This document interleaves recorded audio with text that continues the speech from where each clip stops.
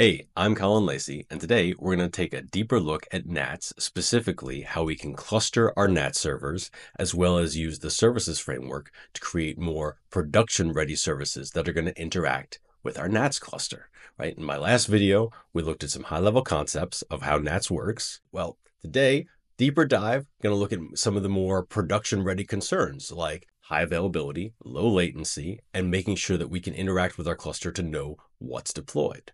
So what does my NATS deployment look like? Well, today I'm running in a Kubernetes cluster, specifically in AWS in US East 1. I've got 3 NATS servers deployed, and they are all backed by Jetstream, right? They all have durability to store data as it streams through. Now, I'm not really going to showcase Jetstream today, but I am going to use this same deployment for future videos. So when we talk about things like streaming and object store, we're going to use this exact same setup to do so. Right? But today we're talking about request reply, and that doesn't really use Jetstream under the hood. So because we're running in Kubernetes, these are all wired together on the network using a Kubernetes service. Now, I didn't have to do a lot to get this all deployed. I was able to leverage this Helm chart that was put together by the NATS maintainers.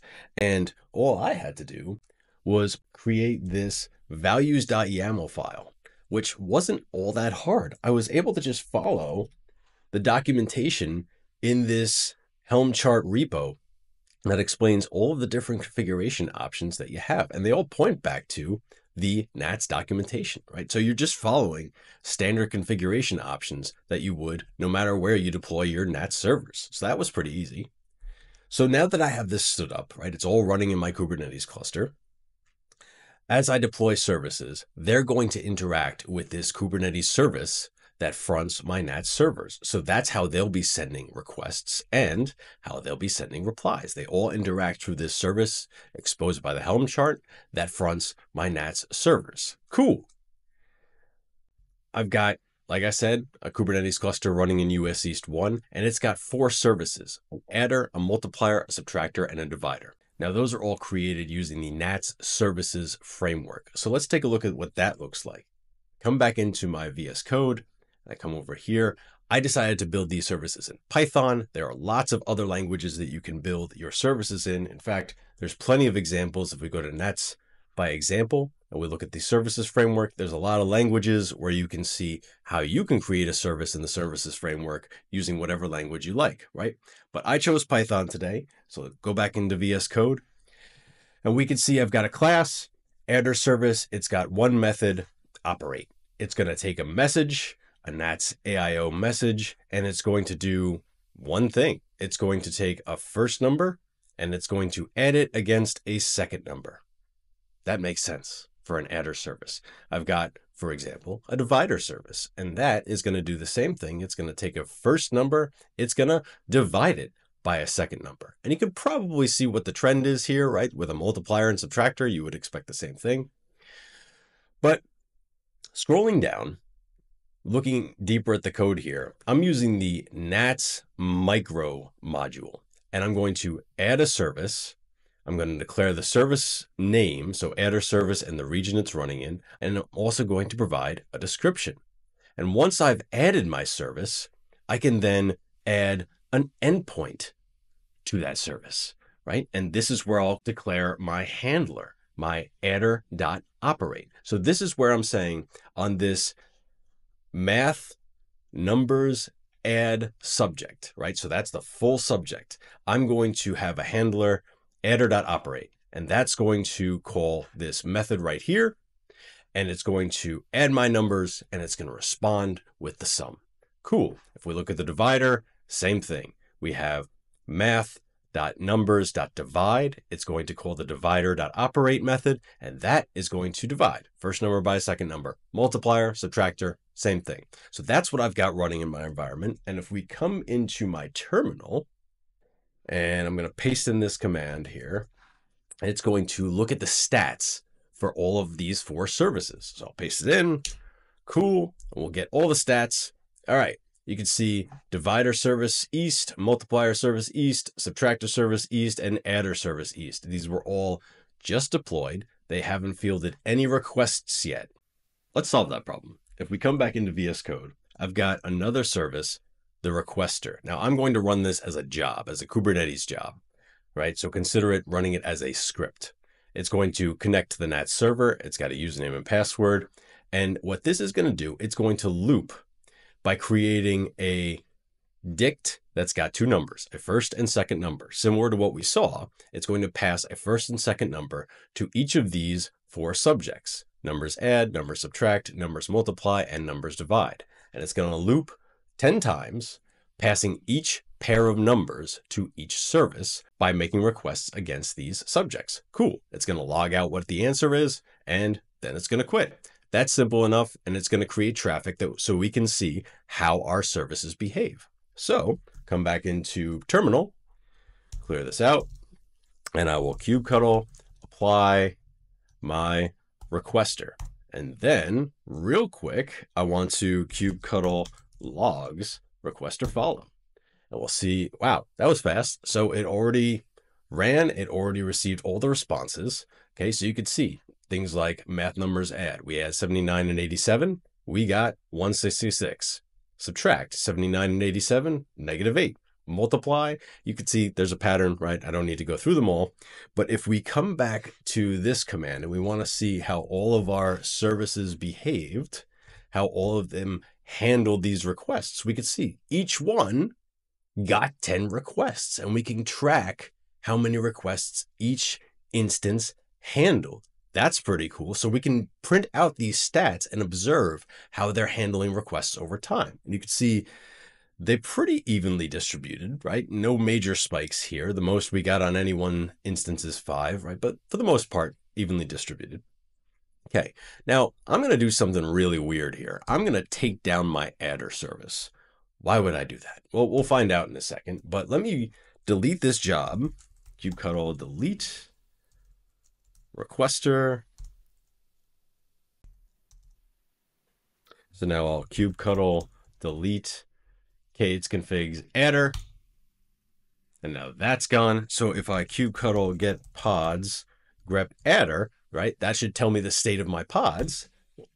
Double check. Yep, they're all terminating. Cool. So they can't handle any traffic. Great. So now I'm going to kubectl apply my requester again. Oop, my requester. All right. Remember, I took down the adder. So what do we expect to see? We expect to see no listeners on the add subject. Cool. It's running, and I'm going to trail the logs again. All right, here we go. So what happened? Well, wait.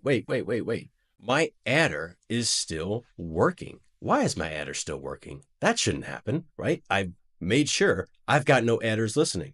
Well, it turns out that this cluster is actually an all-powerful supercluster. There's a second Kubernetes cluster where I've got NATS running, and they're exchanging traffic as a supercluster. The NATS cluster in US East 1 is talking to a NATS cluster in Azure running on the other side of the country, and that has an adder service deployed. So we've got all this high availability spanning clusters that cross the country to communicate to each other to make sure that, yeah, I've got an adder service deployed. And if we come back into terminal, we can come back up to the top, and I'll do NATS micro stats adder service west.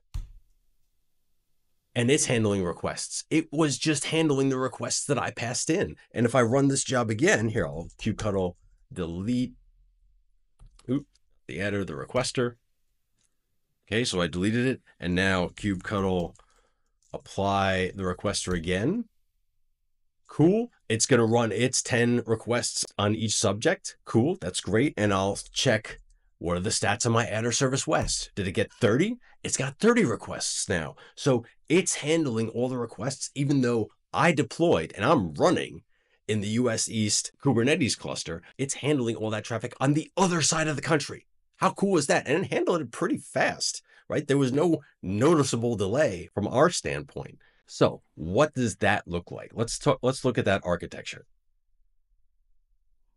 So again, I've got my NATS cluster on US East 1. It's running in EKS. The way that I expose this cluster, there's a lot of ways to do this. I'll talk about those in a second. But this service, this Kubernetes service, I deployed it as a load balancer type. And in a cloud provider like AWS or Azure, when you use a load balancer type, you can map that to a cloud provider load balancer service. This is an NLB, right? An elastic load balancer of the network load balancer type running in AWS. And on the other side of the country, I've got another Kubernetes cluster that's running in AKS, right? In Azure. That is also a load balancer service mapped to an Azure load balancer. And so that's how the traffic is able to be established between these two Kubernetes clusters, between these two NATS clusters running in Kubernetes. And that in its configuration, come back into VS Code, looks like this. I've got this gateway declaration, right? Now we're looking at the gateway for NATS East, and it's advertising the NLB host name on port 7222. Cool. That's going to connect. It's going to declare its gateway endpoint, but it's going to connect to this gateway running on this IP that was generated by the Azure load balancer. Again, port 7222. And the way that we keep it secure is we authenticate using this username and password. Now, there are other ways to authenticate. You can use any of the methods that NATS allows. For this demo, I just went with the simplest approach, username and password, but in a production environment, you might want something more like JWT. But for now, this will work. So, okay, we've got this architecture set up. Cool. We've already established that. And we've already established that with a supercluster, we can have traffic span between the two NATS clusters. Now, that kind of brings up the question, well, what would happen if I stood the adder service up in the east again? Right? Would all of my traffic for a requester in the east stay local, or would it span both clusters? Well, let's find out. I'm going to come back into my terminal, right? And I'm going to kubectl apply the adder service. Okay, so now my adder's being deployed. I'll kubectl delete the requester job that I had deployed so I can deploy it again. Bring this back to the top. All right, so now I'm going to deploy the requester in the east where I just redeployed my adder. Remember, my adder service in the west was handling all that traffic, right? If we nats micro check out the adder service in the west, it's handled 30 requests. And if we check out the adder service I just deployed in the east, it's handled none because it just got deployed. That makes a ton of sense. All right, clear this out.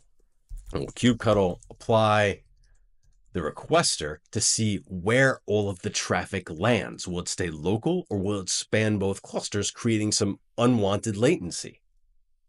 What do you think is going to happen? I think it's pretty obvious what's going to happen here. Check it out. Adder service east handled all of that traffic. That's because NATS clusters, even though they're super clustered across the country, NATS clusters have Geo-Affinity to make sure your traffic is handled as closely to the requester as possible, as locally as possible. And that cuts down on latency. Again, that's how we handle production level concerns, right? Of low latency, while also providing failover in case one of our services goes down, or we decide to be weird and just take it down for fun. So with all that in mind, remember, you can set up a sweet cross-country production deployment without a lot of overhead. Remember, all I did, right? I used this Helm chart to get this up and running, just declared the values, and I deployed it in both clusters. Boom, I've got a supercluster all connected. So with all that, we're going to wrap up for today, but there's still a lot to talk about. We're going to talk about Jetstream. We're going to talk about leaf nodes. We're going to talk about key value and blob store. A lot of features that we're going to dive deeper into in future videos. So for now, thanks for watching.